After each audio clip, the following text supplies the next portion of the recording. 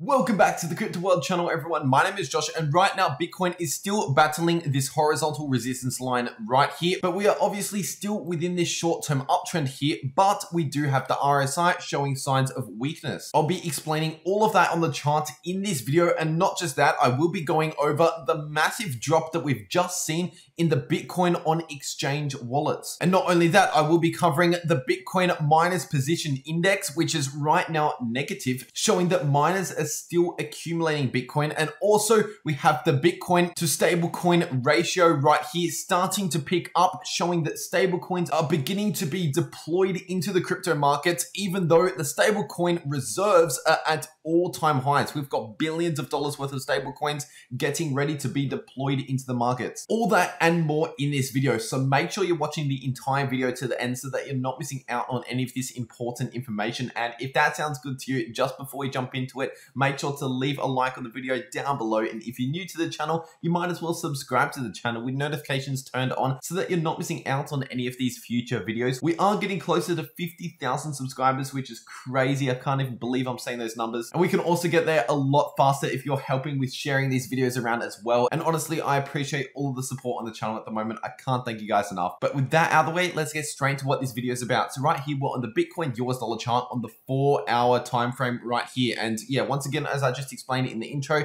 we are still currently battling this resistance level just here. The top of this range right here is coming in at roughly around 42,000 US dollars. It's pretty much the short-term resistance as of right now. And once again, I've covered that for the last few days here on the channel. And in fact, I've talked about this red zone of resistance over the past 2 months on the channel. So as expected over the past couple of days, once again, Bitcoin is still in this short-term cool-off time period just here. On the daily time frame, we did actually see one red candle finally. And once again, about a day before that happened, I was telling you guys that we're likely to see a red candle on the daily time frame sometime soon. So we now have seen that red daily candle on the daily time frame as expected. So is Bitcoin going to keep heading up here in the short term? Well, first of all, once again, we're still in this short-term uptrend, technically speaking. So the trend is your friend. And in this case, if we head a little bit lower, the support right here is coming in at roughly around 40,000 US dollars, give or take. So if we start breaking below 40,000, but more importantly, if we break this previous low just here, which is coming in at roughly around 38.3K, then that's how you know that we would be breaking the short-term uptrend and potentially entering into just a short-term pullback. Once again, all of this is speaking about the short term. I do not expect any major crash anytime soon, but yeah, with that out of the way, of course, we have not seen a break of those support levels just yet. So looking at areas of resistance in the short term that we need to pay attention to, anything above this, I would actually be targeting closer towards the 21-week moving average, which is right now coming in at roughly around 45,500 US dollars. Zooming out on the weekly time frame and taking a look at this weekly moving average once again, this moving average is a very significant moving average for Bitcoin. Going back to the first major halving cycle just here, the first major bull cycle in Bitcoin, this was basically kicked off when Bitcoin broke above the 21-week moving average right there in the beginning of 2012. And ever since that moment just there, the Bitcoin price remained above this moving average. We used this moving average multiple times as support, and that basically led us into that major bull run. We did actually dip a little bit below that level in the middle of the 2013 bull run just here, but it wasn't until we broke below it, came back up and retested these levels and actually got more rejections along these levels that a potential bear market was actually confirmed in that case.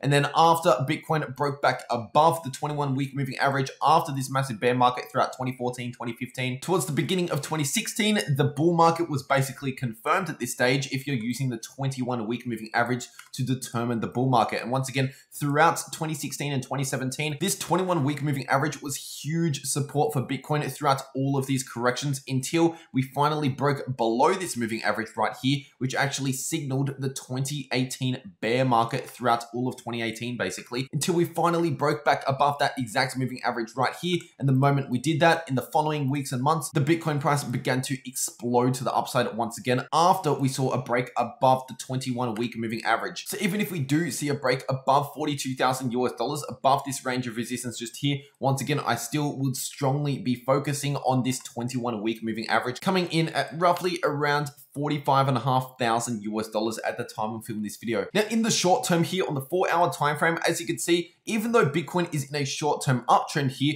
the RSI on the 4-hour time frame is starting to drop off a little bit. We're starting to begin a short-term downtrend, especially if you're paying attention to the highs just here in the RSI. We are consistently seeing lower highs in the RSI on the Bitcoin chart on the 4-hour time frame once again. So this is still giving us a bit of a bearish divergence, which basically tells us that we are due for at least some more sideways price action, if not slightly to the downside. So that might only be towards this support just here at roughly around 40,000. But once again, if we start breaking below those levels, the next major support levels for Bitcoin in the short term, first of all, I will be focusing on the previous low just here at roughly around 38.3K. Anything below that level, I'll be focusing on roughly around 36.5K as a major level of support in the short term for Bitcoin. But once again, those levels of support obviously only come into play if we break below 40,000 US dollars. At the time of filming this video, we are still remaining in this short-term uptrend here. All right, now getting into this important Bitcoin chart right here. This is all of the Bitcoin reserves on exchanges. And right now we have seen a massive drop off on Bitcoin sitting on exchanges, which by the way, this is a bullish sign because when there's less Bitcoin available on exchanges, that means there's less Bitcoin to buy. And when Bitcoin is moving out of exchange wallets, usually it is moving into cold storage, which means it's going to stay there for quite a while in most cases. Now, hiding my face cam so you can actually see what's happening right behind me just here. This purple line is the actual Bitcoin reserves on exchanges. And as you can see just here,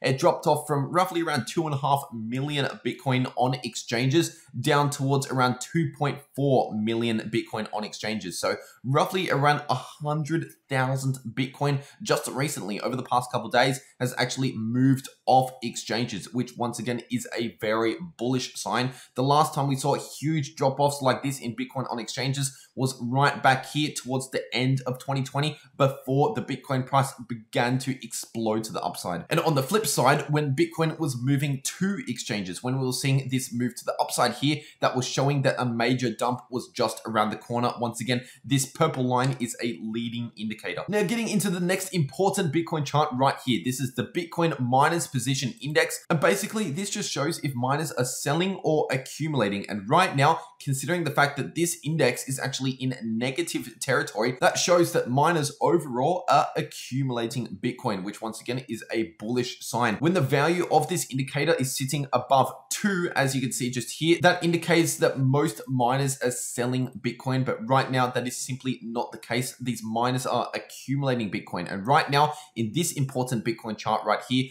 this actually shows us the Bitcoin to stablecoin ratio. So basically when this ratio is down at these low levels, that means Bitcoin is incredibly undervalued. We are due for a major move to the upside sometime soon. And when this is heading to the upside here and starting to top out at these higher levels, that usually means that we are due for at least a short-term correction as what we saw back in January 2021. And as you can see, just over the past 1 to 2 weeks, the stable coins are beginning to be deployed into the Bitcoin markets. Everyone just on average is starting to accumulate more and more Bitcoin. And once again, this coincides with all of that Bitcoin moving off of exchanges. And so of course, seeing all of these stable coins starting to move into Bitcoin, starting to buy Bitcoin, this is a bullish sign considering the fact that there is a lot of stablecoins out there. Getting into the next important Bitcoin chart just here. Well, this isn't really a Bitcoin chart. This just shows us the stablecoin reserves on exchanges. And right now, this is sitting at roughly around 17.5 billion US dollars worth of stablecoins that haven't even been deployed into Bitcoin yet. So with the potential uptrend starting to form in the Bitcoin to stablecoin ratio, showing that people are starting to accumulate more Bitcoin with their stablecoins, and also showing stablecoins at all-time high levels with literally over $17 billion worth of stablecoins getting ready to buy Bitcoin. This is all pointing towards a major move to the upside. Once again, this is the charts telling you this. This is not just my opinion or anything like this. This is literally fact that I'm taking from fundamental Bitcoin charts from the actual on-chain analysis. So of course, it's never impossible for Bitcoin to experience some downside price action. We all know that, but technically speaking, fundamentally speaking, we are due for a decent sized move to the upside and potentially a continuation of the bull market leading in towards the end of this year and potentially into 2022 as well. And by the way, I'm continuing to update you guys throughout the day over on my Twitter. As you can see just here, the link to my Twitter, by the way, is in the description down below. So if you're not following me over on Twitter, definitely make sure you're doing that if you want to get these extra updates throughout the day and stay updated at all times in the markets. But anyway, that's just about everything I have to say for this video. I hope you all enjoyed the video, and if you did, make sure to leave a like on the video down below. And if you're new to the channel,